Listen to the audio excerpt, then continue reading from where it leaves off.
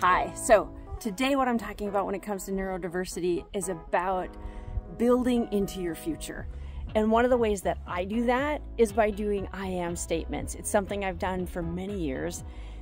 Okay, at least 5 or 6 that I've done actually halfway decent in the last 3 or 4.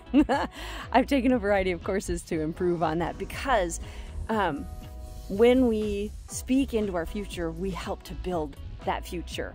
And it's pretty incredible. So one of my I am statements for many years was, I am taking care of myself and I am in nature consistently in amazing ways. Okay, this is coming to you while on a kayak on a beautiful morning, watching the sunrise. And I'm telling you, that to me totally meets that criteria of I am. So you know what?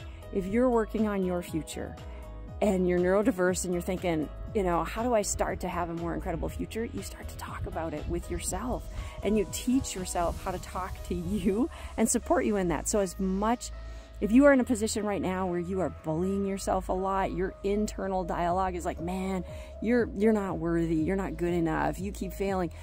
You're leaning, unfortunately, you're leaning into some of that. And one of the ways around that is to start talking in terms of I am and talk about the future. I am easily taking care of my health and wellness.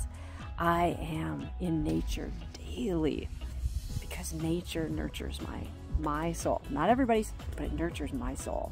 I'm Joy Gina, International Neurodiversity Coach. Thank you and good luck learning about I am statements. I'm happy to teach you. Bye now.